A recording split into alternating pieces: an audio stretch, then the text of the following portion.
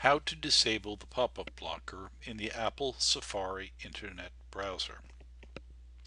Blackboard requires pop-up windows on your screen in order to function correctly.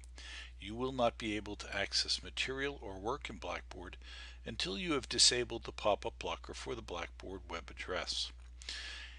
In the Apple Safari Internet browser, here is how to do that.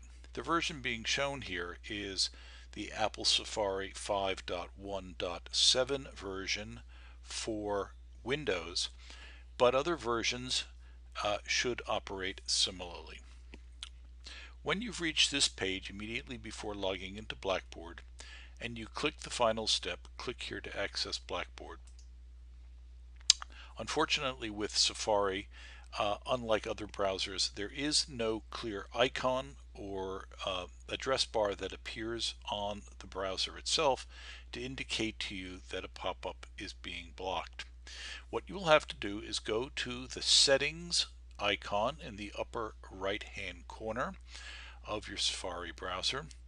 It appears to be a cogged wheel. Click that and you'll notice that there is a setting for blocking or unblocking pop-up windows. In this case, what you'll have to do is to remove the block pop-up windows setting.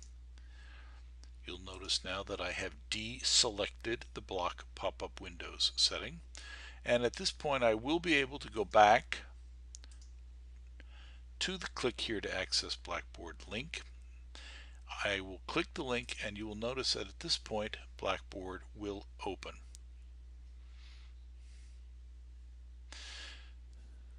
Hope this is of assistance in accessing Blackboard through your Apple Safari browser.